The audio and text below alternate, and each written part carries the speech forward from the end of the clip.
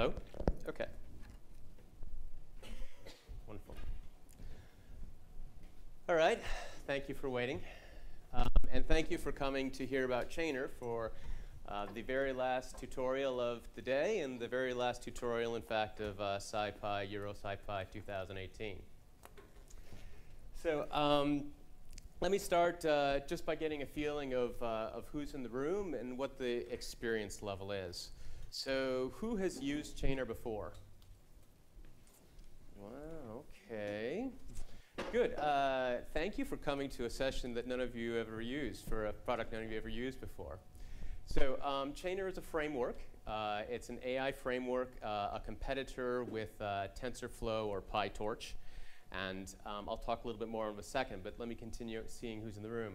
So who has used one of the other frameworks, like TensorFlow or something like that?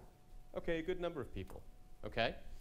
And who has never used an AI framework or never done an AI from scratch, but has programmed something? OK, so this is the first time.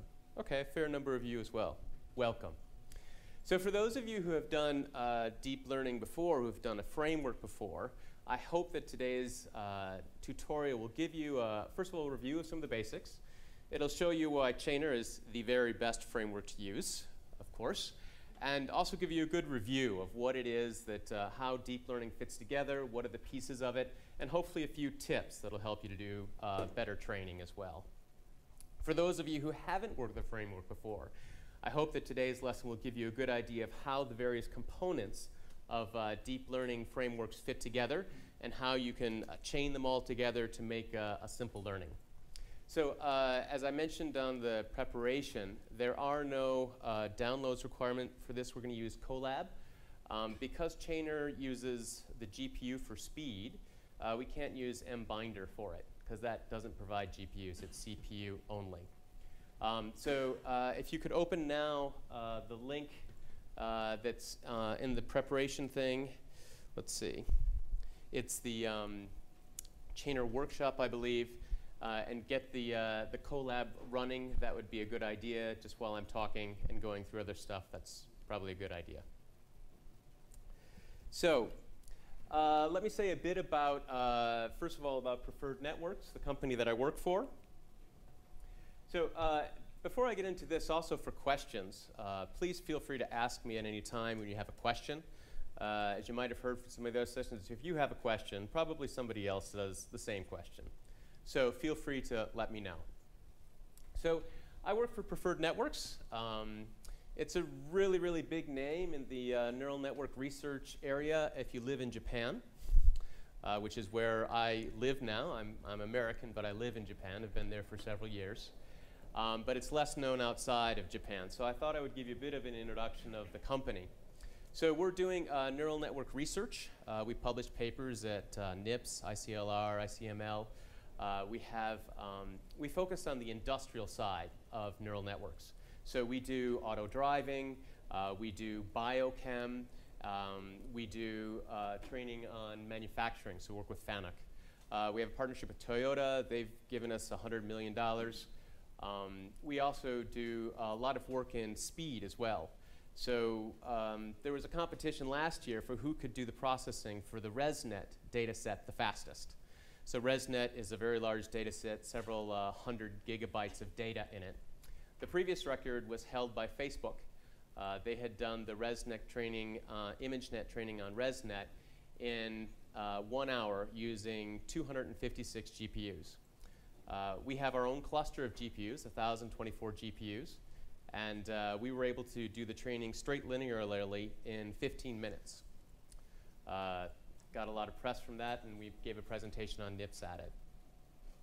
And the other thing that we do is we make the open source framework, Chainer, which is what I'll talk about in a little bit later. It's nearly 100% Python. According to GitHub, it's over 99% Python code. The other frameworks that you'll see, the front of it might be Python, but usually they're using other languages behind it. So the benefit of having a fully Python language is that you really are able to go all the way into the details in it. So when an error happens, you can chase it all the way back. The errors are understandable, they're at runtime, and easily interpretable. And you can see how it's working underneath the hood. which gives a lot of ability for customization and makes it very straightforward. So that didn't last long. So, but before I talk about Chainer, I wanted to talk about another product that we made. So here at EuroSciPy, I've been hearing a lot about people using NumPy. And something that's come up in a couple of the other sessions that I've been in is that it would be great if we could use the power of NumPy on a GPU. So Chainer uses the GPU, and we had a module within Chainer called CuPy that was doing all of the calculation. And we realized that there were people who would like to be doing NumPy-like calculations on the GPU, but not necessarily doing deep learning, doing distributional things, statistical things, other things. So we created a framework called CuPy, which basically is a drop-in replacement for NumPy that then will do all that calculation on the GPU instead. So the first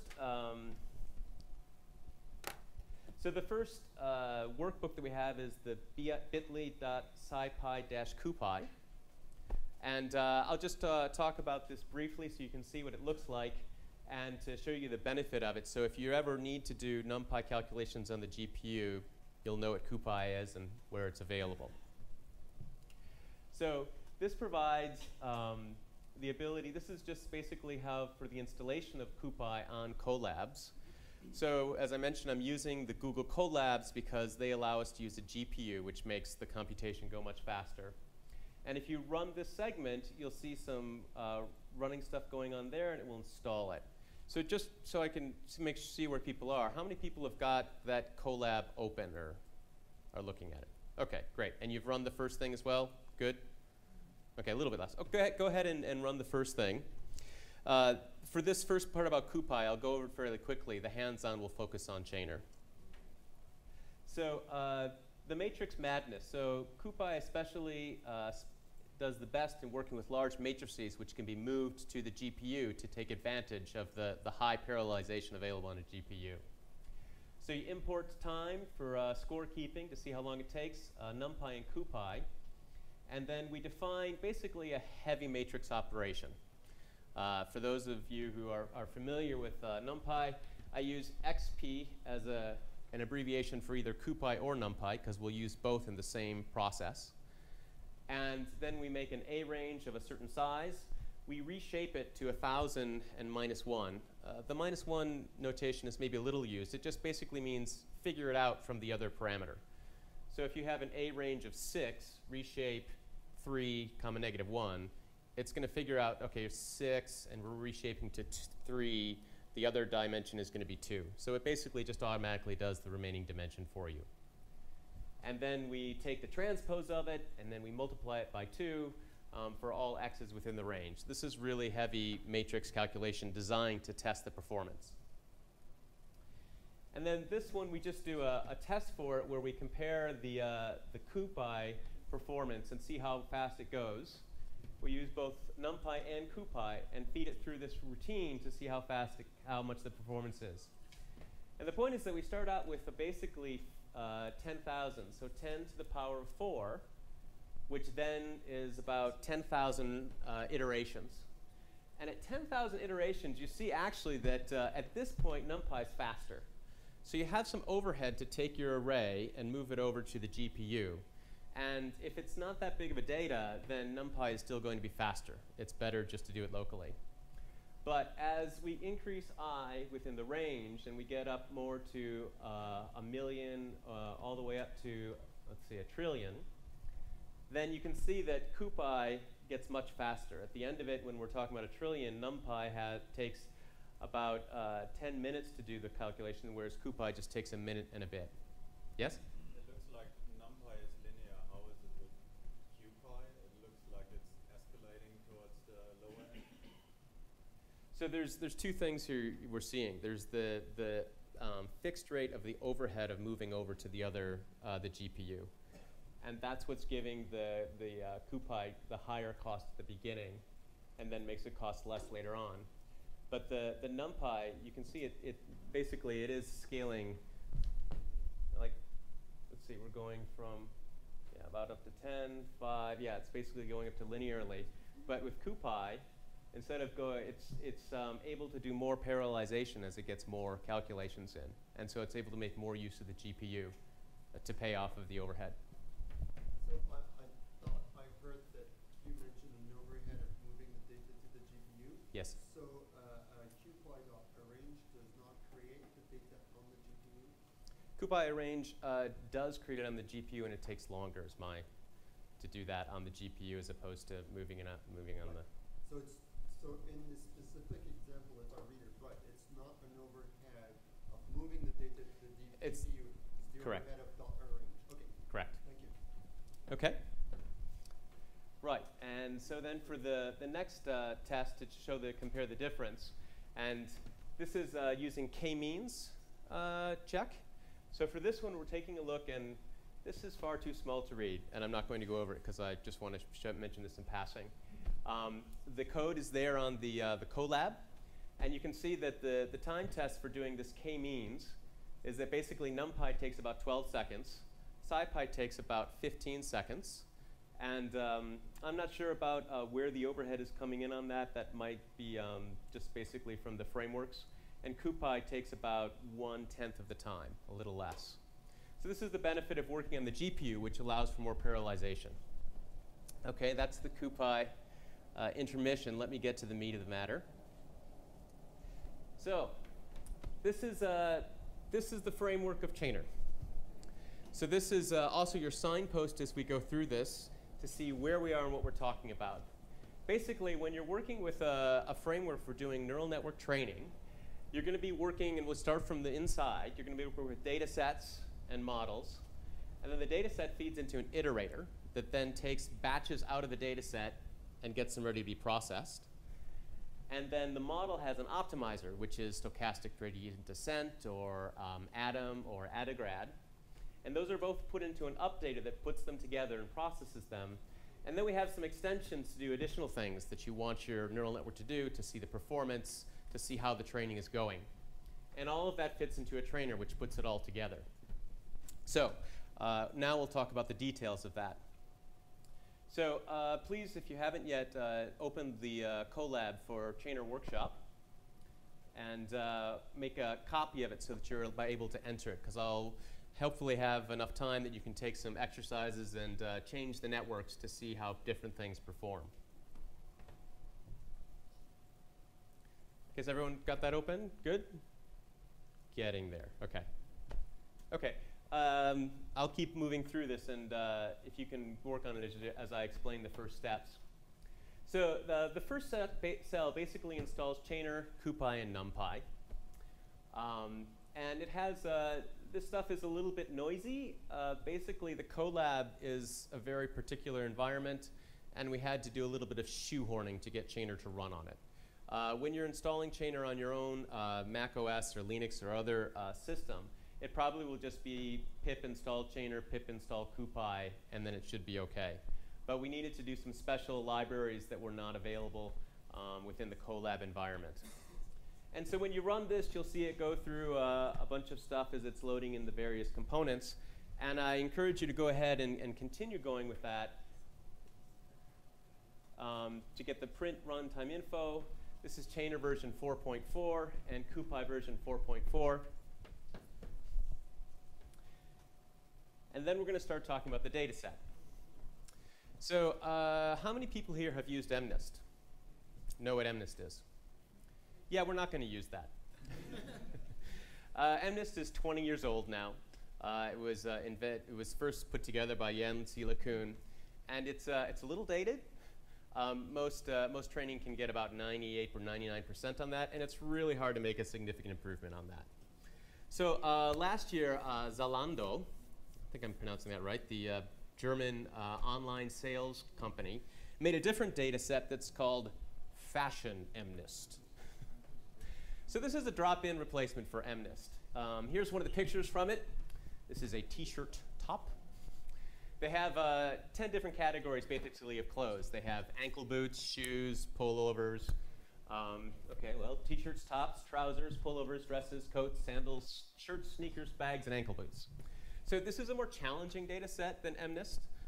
Those of you who are familiar with MNIST, it's basically just the numbers from 1 to 10 being 0. And they're mostly just black and white. It's either black outside of the letter and white on the letter. So it's fairly simple to learn. Whereas the fashion MNIST data set, which you can use as a straight drop-in, and just import fashion MNIST instead of MNIST, basically gives you pictures like this that's more challenging and interesting to study. So this first page here is just basically going over loading the data. So we import fashion MNIST, then we download the data. This step will take a little bit of time. The good news is that it's not happening here. This is all happening in the magical data centers of Google offsite. So it's not blocking up our data coils, which is one of the reasons why I decided to use Google Colab. We'll load in matplotlib so we can do some pictures like you see over there to the left. And then we just pick out one particular sample from fashion MNIST, the first one, just to give us an example and start looking at the data. I think it's really a good idea to get familiar with the structure of your data as you're going through these things. Sometimes it can seem sort of magical when you load in a library and you don't actually know what it looks like and feels like. So in that fashion, the first thing to do is just print the shape of this particular, of the training example. So you can see that the shape of train, it has 50,000 examples, and the other dimension is 2. So one of them is going to be the actual black and white picture, and the other one is going to be the 0 to 9 value for which of the labels it represents. And then we print the shape of X, which is one of our very first little data points. So X, as you can see, is basically a 784 unit long vector. Anyone know what the number 784 is for? Why is it 784 long? 26 Close. 28 by 28. Right, so it's 28 by 28 square. So the data is just read in a line. So a question, so the training set is 50,000 times 2. Yep. So that the labels are basically 2 categories only, not nothing? No, it's the dimension. So the training set is 50,000 examples. Okay. And each example, the first part of the example is the actual features. Okay. And the second one is the answer of what it is, which is a 0 to 9 number. Okay? Okay? And then just to give you an idea of what the inside of X itself looks like, we printed some raw X.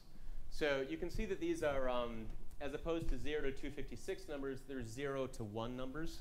They're just normalized so that it's easier to go through the data and give you a straightforward color value, a grayscale value.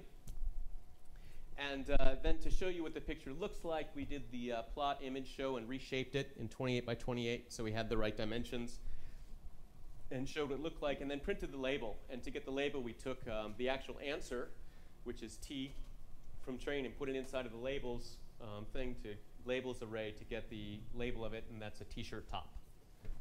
Okay, is everyone good to this point? Okay, good. Question time. All right, so just pick out another example. Take a look at the data. So change the example above to pick out a separate item from out of that data. Take some different samples of the raw X to see what they look like, see where you can see the white spots and the black spots. And then if you're still looking for things to do, try flipping an image upside down or rotating it, doing some data augmentation.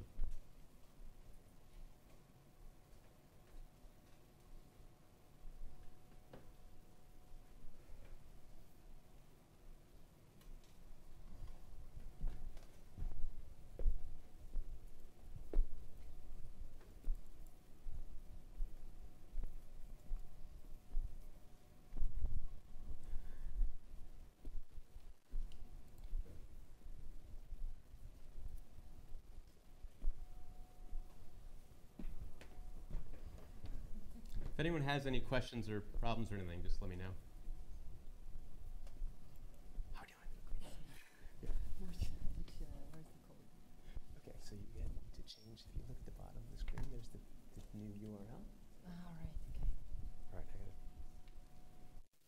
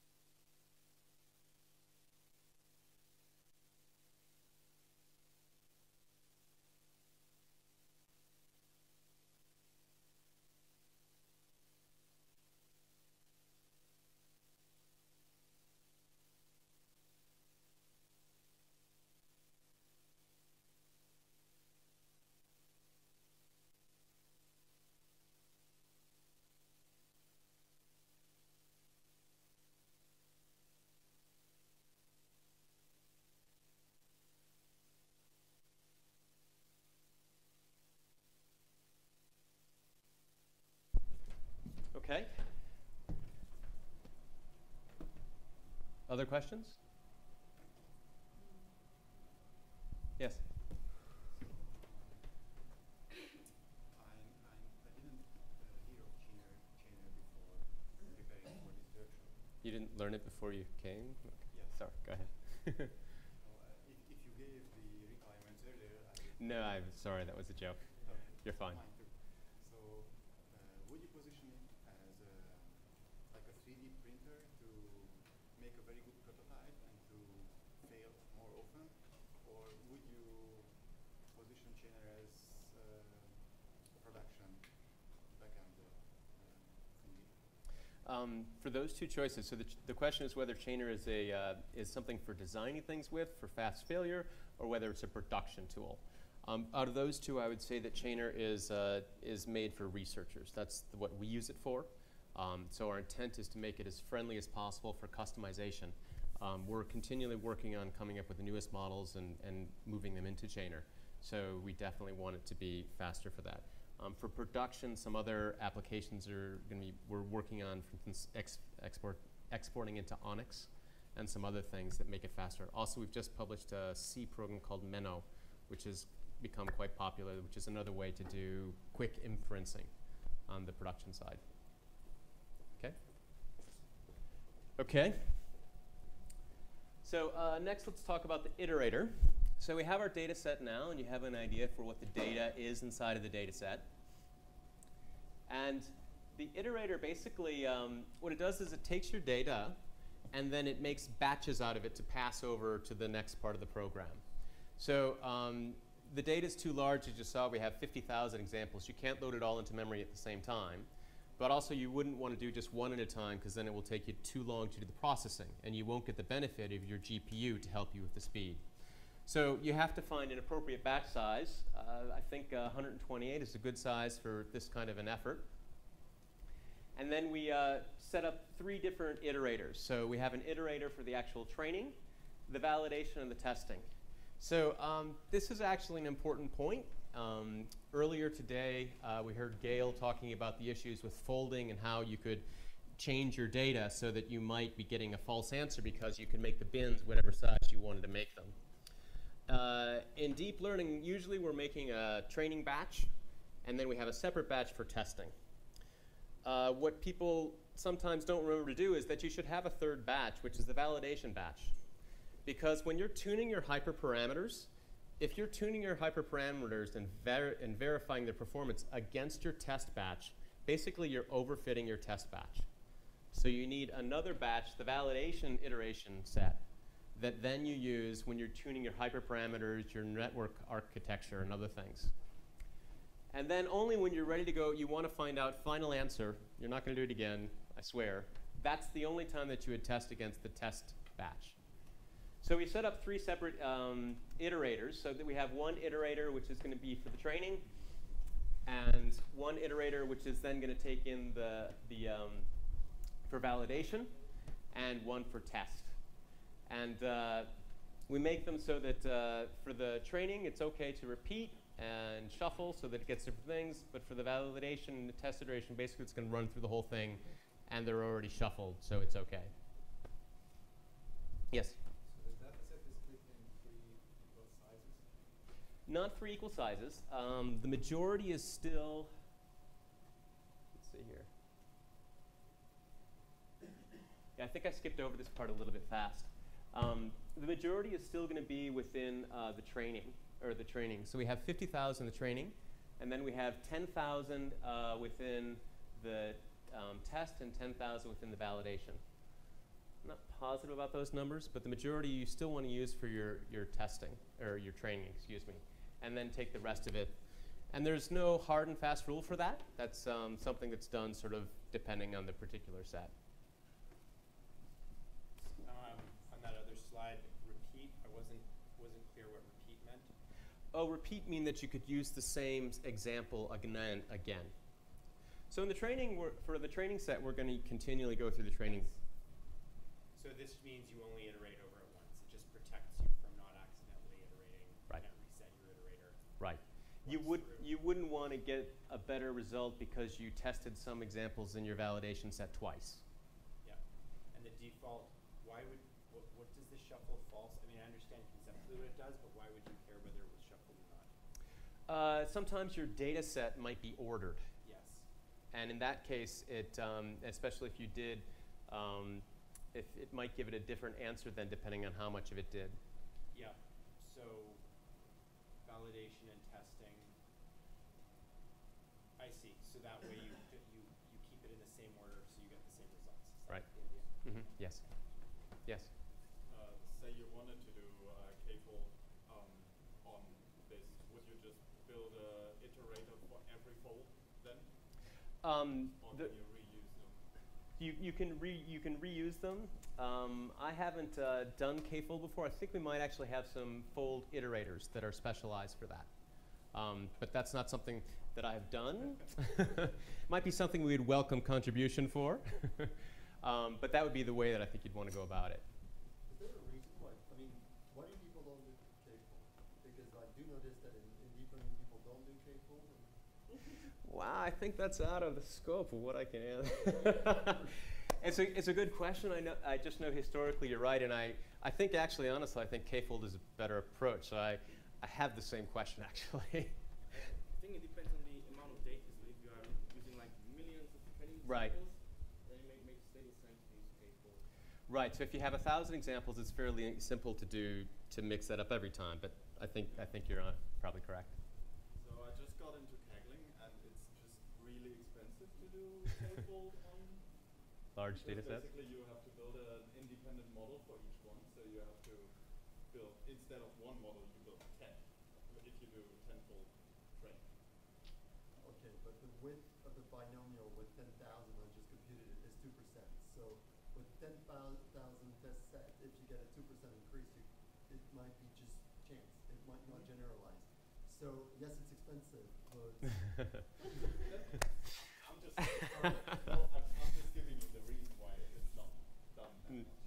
but it seems to me that the people who win the Kaggle competitions do a lot of cross-validation. I just got a 50% increase by that. So All right. I think if we can take that one maybe to Bookits tonight or something. Okay. So next, let's go over to the model side. So this is a beautiful picture of a neural net. I think most of you have probably already seen this kind of picture before. For those of you who are not as familiar with neural networks, so this is the input layer. So in our particular example for fashion MNIST, how many nodes do we have on the input layer? 784. Right. Right. So we would have, it didn't fit on the paper, and if I put it there, no one would have understood what the picture was. We would have actually 784 individual nodes, which is the input from the vector that goes in. And we'll go through the hidden layers, the latent layers afterwards. And how many output layers, how many output nodes do you have? 10. Right. Because they have 0 as well. And then changing the configuration within that is something that I'll invite you to play with later. Any questions about like kind of neural network stuff? I'm going over this kind of quickly, but this isn't really the focus. So, okay. Okay. So furthermore, so this is a screenshot directly from the Chainer documentation. I wanted to include this as well, just to sort of show that the documentation also explains how these things go through. This is using sequential, which makes it sequential functions, which makes it easier to set up our neural networks. Makes it read, I think, much nicer, as you'll see. I think some of you might be familiar. I think there are similar implementations in some other frameworks. It enables you to set up a network fairly simply. You can just say that, look, we're going to have 10 nodes feeding out to 10 nodes, and the function, the activation function, is going to be a ReLU. Do people know what a ReLU function, activation function is? Right. Okay. So I'll use my artistic skills in this whiteboard to draw a ReLU. Here we go. So basically, it's just a function that if the value is less than 0, it gives you the value of 0, and if it's greater than 0, it's linear off of there. So it's a simple activation function. There are a lot of activation functions. There's sigmoid activation functions and tan-H and other things that all can be used. Just using Reload for this one for basics. This one here has a sigmoid then for the next layer. And then to make the composite model, it just takes the two sequential models and chains them together. And I'll go over this again when we actually get to code so you can see how it fits in our particular case. And also you can take layers once you've made them and just repeat them. So it's very easy then if once you have like, okay, we're going to have a hidden layer with this many nodes connected by ReLUs, you can just repeat it each time. So it makes for very concise code. And you can also add your own functions or callable functions within that, so you can put your own functions as you want to define them as well. So that's the documentation on it. Let's look at how it looks in the code. So first we're going to import the chainer functions as F and the chainer lengths as L. And then we're going to define our MLP. MLP is a multi-layer perceptron. It's basically just saying that all of the layers are going to be fully connected. At this point, we're not doing any CNNs or RNNs or anything more tricky. Okay? And then within the MLP, so the first layer is going to be using the sequential. And it's going to be using the L linear and 100 nodes. So the first layer is going to have 100 nodes and then be connected by a ReLU activation function. And then we repeat that twice. So we have two hidden layers with 100 nodes. And then onto that, we append that last layer with the 10 nodes on it. So one thing you might notice here, by the way, is that if there's only one number, it just assumes that the other layer coming in is fully identified. So this saves us from having to write the first linear layer is 784, comma 100, 100, comma 100, 100, comma 100, and then 100, comma 10. So it's more concise, and if you just put one unit in, it says how many that is and assumes that makes it appropriate for however many coming in automatically. And then we return this model. So this is our definition of the model, and then we make an instance of it. And then we want to do a little bit of checking just so we can see what it looks like. So we flatten out the model, because otherwise the repeat will read as a repeat. We would like to see actually what it has repeated so that we're sure that we've got what we want. And then for the loss itself, we put on a classifier model. You could also use a cross entropy if this was a one case. There are some different losses that you can use. In this case, since we have 10 separate instances, we're just going to use a standard classifier. And then these last lines basically decide whether the calculation is going to be used on the GPU or whether it's going to be used on the CPU. Well, I've been using GPU quite a bit. Chainer can do the calculation on a CPU as well.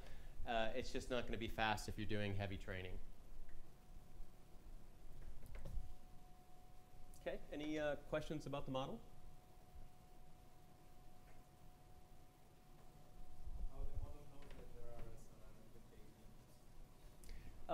As it's going through, it's getting this in order. So it has the feature, like it has the features when it comes in, and that's how it knows. It reads it. It's being read live each time it goes through. So when it gets 784 and then sees the next layer is 100, it just makes the links.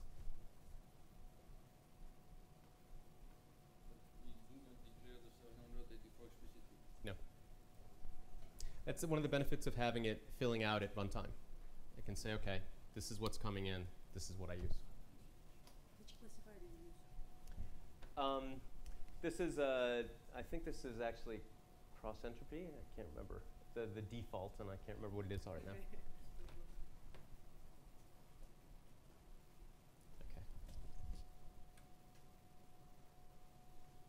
So I wanted to show you this. This is also from the documentation again, as you can see for Chainer.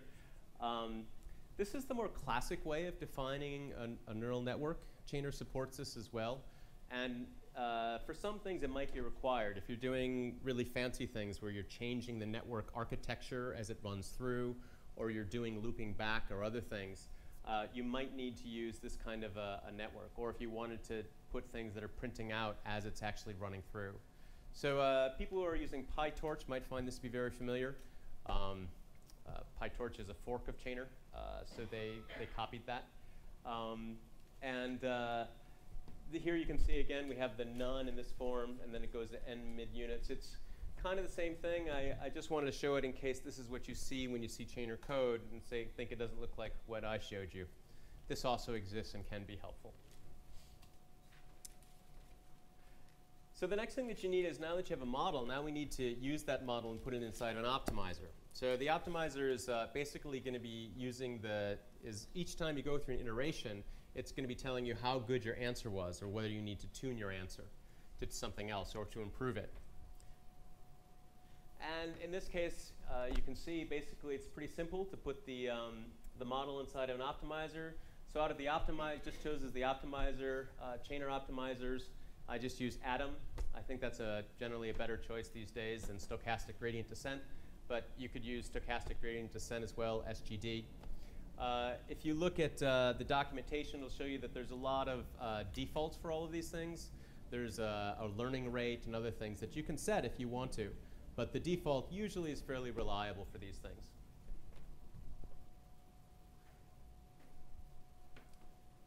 Okay, and then we get to the updater. So the updater then is going to connect the iterator and the optimizer together. And again, this is a fairly straightforward one line to connect the two into an updater. The standard updater here, there are some other updaters that could be used, like a parallel updater if you're using multiple GPUs, or even multiple nodes. In other words, you have multiple servers and you're using them together. Chainer is very strong on using multiple nodes. As I mentioned, with 1,024 GPUs, we had to do a lot of work on Chainer. And it does that pretty much out of the box. Well, actually, we have a module called Chainer MN, multi-node, that does that stuff. Okay, and then we get into the extensions.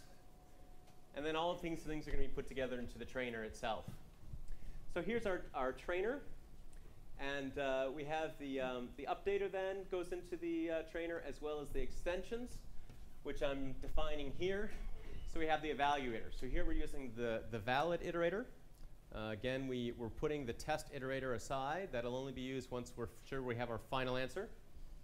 And we have our model loss, which is the classifier, and we're using our device and the GPU. We get another picture of the graph here. So this will give us a picture of how the actual network architecture looks as it runs through it. A log report, which will give us the data. Then we'll plot some reports so we can see what the performance looked like, see what the accuracy looks like, make sure whether overfitting or underfitting, and see how that's going. And also we'll print out a report so we can see how the training goes as it's done. Okay? And then we go ahead and go trainer run, and we run it. So our people followed along and executed this as we've gone through it? Okay, and you see now chugging through, and you can see that the things that you look at here is to see how your losses look at the accuracy usually. So you can see you started about 80% accuracy, and this time it was even actually higher on the validation. And you can see that the accuracy slowly goes up, but the validation set not quite as high. And you can see how the speed is going in that as well. So, and then this is the dump log. So you can see what the actual structure is like. We saw before a setting of a little right under the sequential to see what the network structure looks like. And this is a more defined version of it. So you have your bias with 100 units. You have the actual images themselves. And then also you have your weights. And those go into a linear function, which goes down into the ReLU. And then it goes into your new set, which is now your incoming into another ReLU with a new bias and new weights. And these things can be in different order depending on the runtime, which then goes through another ReLU, which then goes to another linear function. And then we have our softmax cross entropy. Okay, and there's what our classifier is. Now we know. Which then goes out to our label. That's kind of hard to see. I hope you can see it better on your local PC. And other things that we have is here's our loss. You can see that clearly here we're underfitting. So we're not able to, do I have that right? Is that underfitting? No, we're overfitting, excuse me. So we're overfitting here, so the main loss is going down, but we're not able to improve the validation that much. So this is a basic, fully connected neural network. To do other things, you could try putting more layers and things. Well, here's the accuracy chart. So you can see that we're continuing and overfitting on the main. And so here's some things to try. So now you have a working neural network. See what you can do to improve it. You had a question? Quick one. In your code here, say if GPU ID bigger than 0, Yep. you're using GPU ID. So should I expect this to go faster if you're using GPU?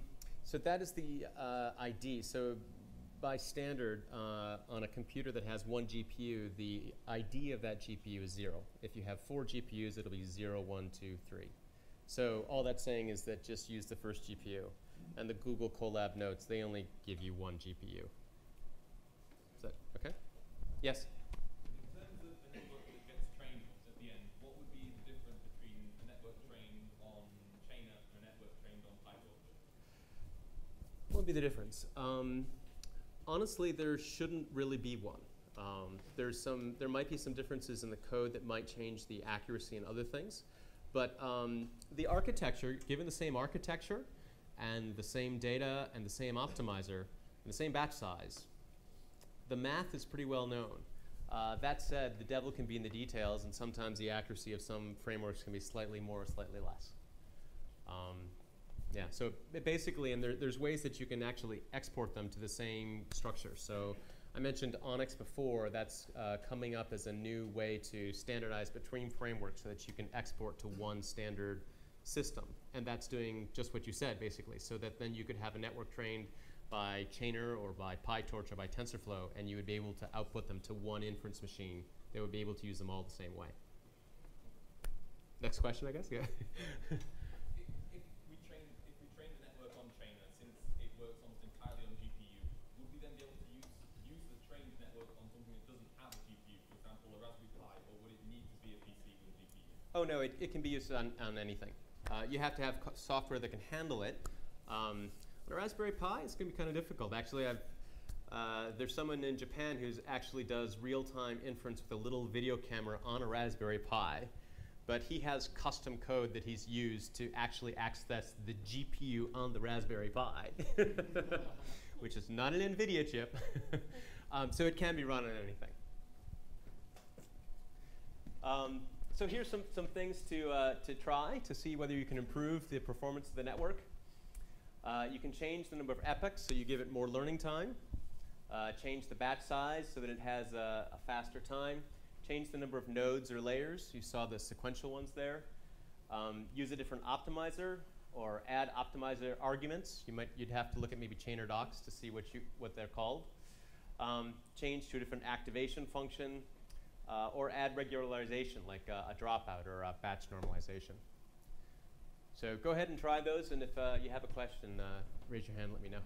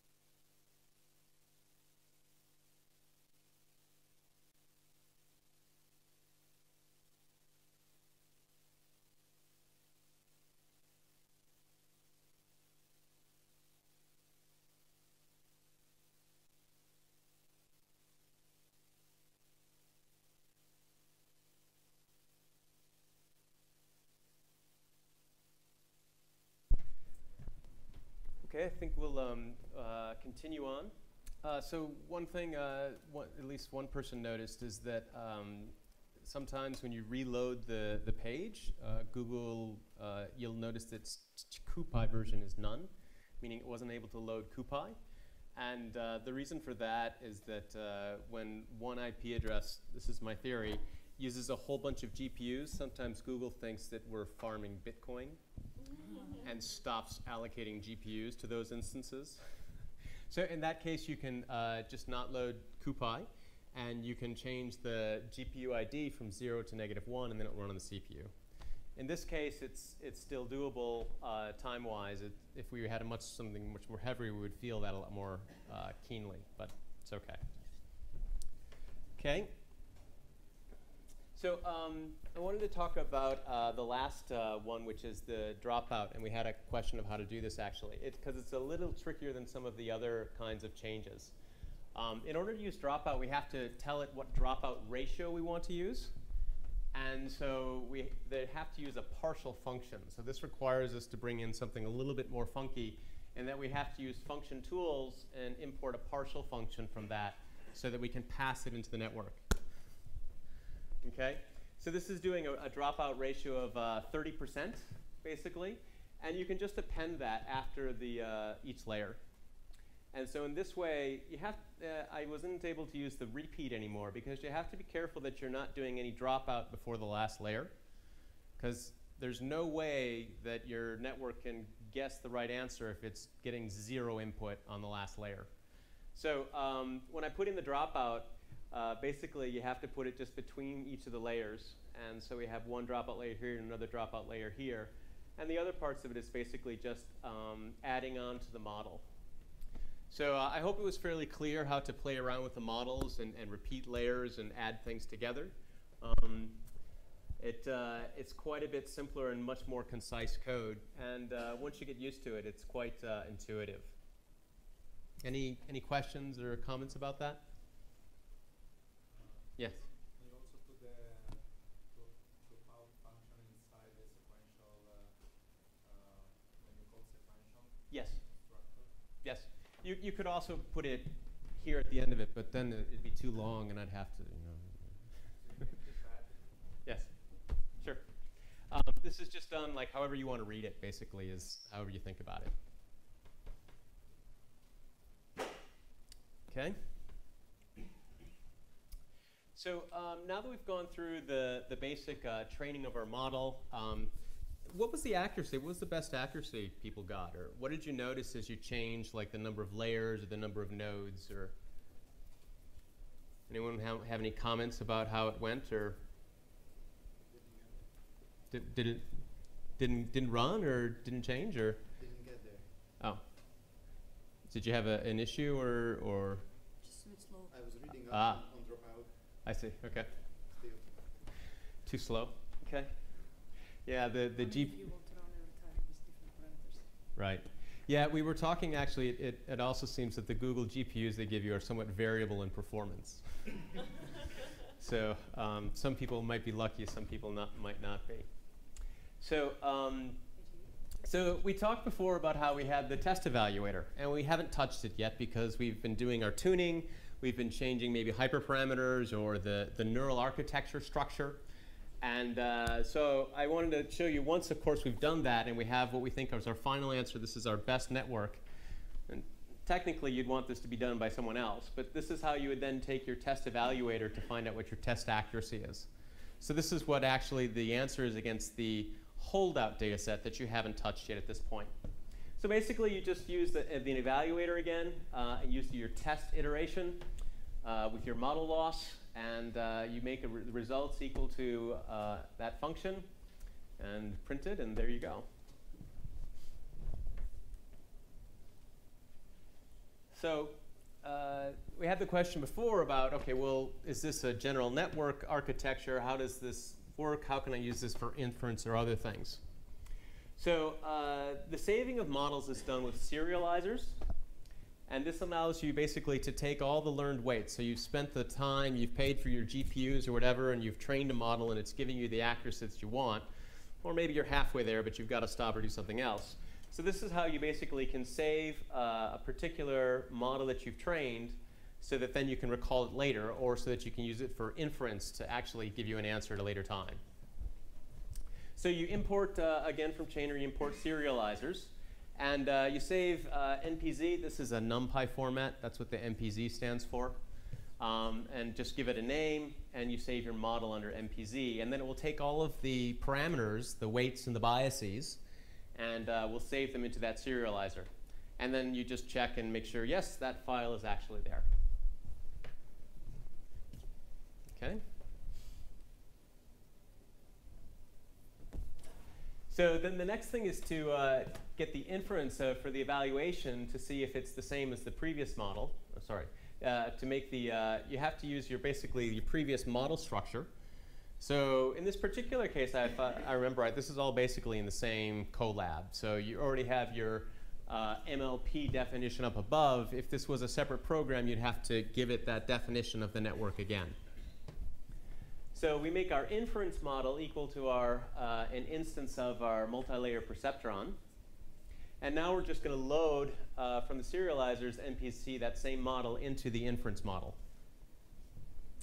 And again, we have to set the GPU to the appropriate thing. And we get a test image and label it. So in this case, I've just taken the very first instance out of this test label. And again, this is just showing you what that data looks like.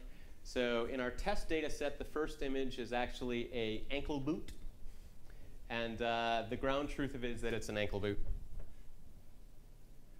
But we have to set this up to be doing the inference. So sometimes you'll have to move things back and forth between the GPU and the CPU. So Chainer CUDA has those functions, 2 GPU and 2 CPU when necessary.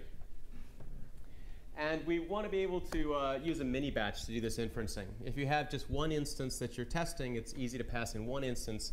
But many times you'll have a bunch of things that you need to pass in. So it's best to just make it use an array of examples as opposed to a single one.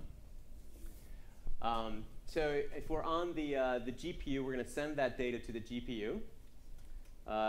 And then we're going to do the forward calculation of it using the training false. So we want to make sure that we're not going to be changing the parameters when we're doing our inferencing, right? So since we're doing our inferencing, if we don't use the configuration train false, it could change the weights and biases. So maybe we would get a different answer some other time, depending on how many inferences we've done. And the result is a variable. It's under the Y data. We send it to the CPU so that we can use standard NumPy with it. We round it off and print the value, and then find out what the argmax is to see what the best answer is, and then we can see what our actual prediction is for this. So is this fairly clear? It's kind of straightforward stuff. This is, honestly, I spend a lot less time here than I do trying to fidget with hyperparameters. But this is also a key part, and it can be done basically with other systems as well, assuming it's able to handle the same kind of NPZ.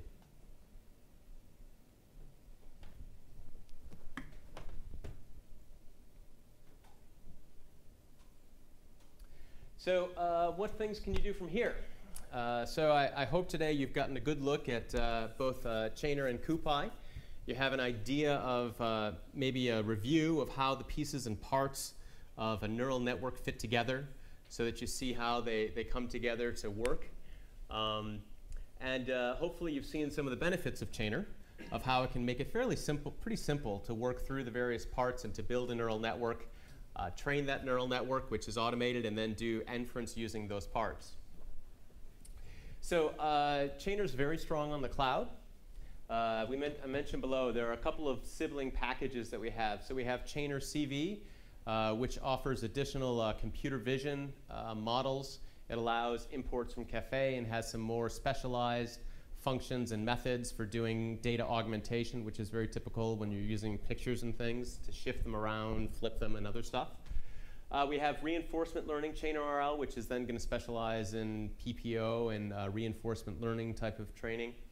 And Chainer MN, which is then built to do multiple nodes, really. So that's going to, if you're in a data center and other things, it can get you the answer much faster. So the chainer MN is something that in particular Chainer excels at. We've been working very closely with AWS. And this last year, actually in June, they announced that Chainer is supported as a first-class citizen on SageMaker. So it's TensorFlow and Chainer, actually, and can be run there. So you can use cloud's resources so that you can greatly parallelize your computing. So for pretty much the same cost, you can get your answer back in a fraction of the time. So the cloud infrastructure has a lot of benefits to it. We also work very closely with Microsoft on Azure as well. We're starting to have conversations with Google. So it's a good way to practice. We've all been using Colab during this session, so you can see that it can be quite easy to use that if you don't have a GPU of your own. I'm still waiting for their match to get NVIDIA or to support some other GPUs, but we're not there yet. And since this is EuroSciPy, also, if you find something wrong or if you think that we should make an iterator for nfold or something and you'd like to submit a PR for that, very welcome. We're very active in, I'm not sure, shepherding and working with the community to make sure that pull requests are looked at and issues are addressed. We have a Slack. Let's see, I think that's the next one. We have the docs.chainer.org, which I see many of you have been looking at as you looked up things during the session. Also, we have Stack Overflow has quite a bit of things on them. And we also have a Chainer Slack that's available as well. Okay. So that brings me to the end of the session. I'm going to let you out here a little bit early because, you know, it's the last session on Wednesday of the day. So thank you very much for your attention. If you have any more questions, I'll be up here for a little bit longer. So thank you for coming.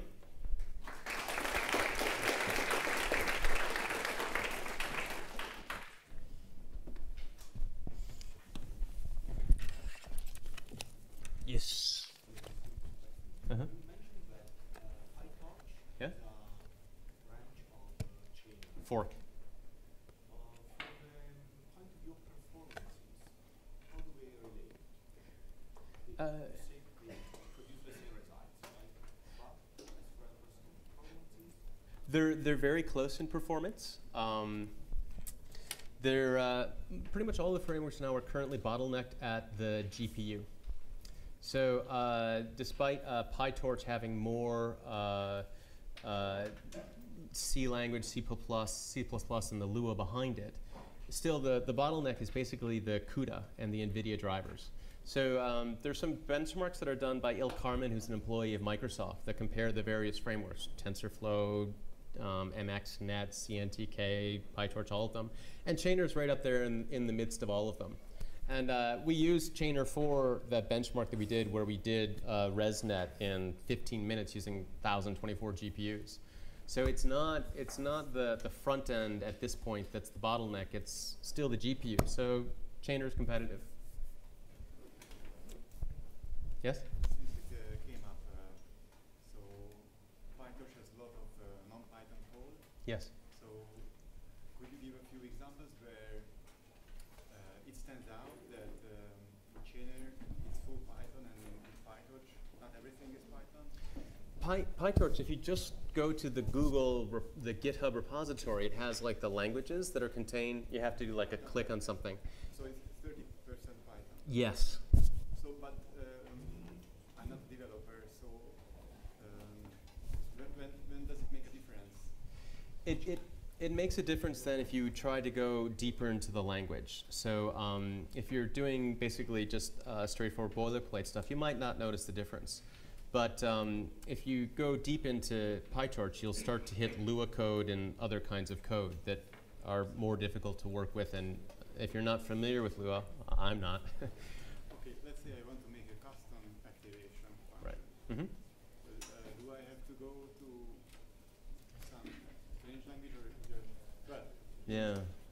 for Chainer it's just a Python function. It's just a Python function, exactly. I can't answer that for PyTorch. Yeah. Maybe not, but yeah. But for Chainer, I know it will just be a Python function. Sure. Yes. No, you can just do, like, it depends. If you want to use it for your script, you can just do a Python function and have that as your loss function. Like, course, it's a bit more involved, and put that into your loss. But if you want to actually contribute it to PyTorch, that's of course more involved because it's written in Torch. Yeah, the loss function, it's easier to imagine, but for the activation part, custom activation part. It should be the same, but I'm not sure. Because like I know in Keras I would just use a lambda then and use a lambda as an activation function if I don't want to push it to Keras. And you can do the same in PyTorch with like a Keras with a lambda layer where you basically have a short drop-in or anonymous function. But yeah, if you actually want to contribute to PyTorch, you will probably have to write it in Torch. Or Thank do you, it. maybe I chose the wrong approach then. No worries. Yes? Is there any plan to support the new hardware from NVIDIA? Like I can remember like TensorFlow. Oh yes, we're active in supporting TensorCore. Yes. We have a very good relationship with NVIDIA. We buy a lot of chips from them. Yeah. We work very closely with them. We also like CuPy work already. Can CuPy work with TensorFlow? Yes. Sorry, CuPy work with TensorFlow? No, TensorFlow. Yes. Actually, there's a PyTorch branch that uses CuPy for the GPU, which is kind of interesting. Yes? Is the Chainer MN drop-in, or is it more involved to actually? It's a little bit more involved because you need to use NCCL, which is the NVIDIA thing to get the feeds directly between the GPUs, right? So there's some more tuning for that, but it's one of the better, easier ones to implement because it's built right into the language. Like TensorFlow has to use like Horovod or something, right? Or other frameworks. So it's part of the language.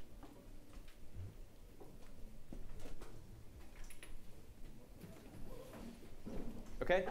Thank you very much.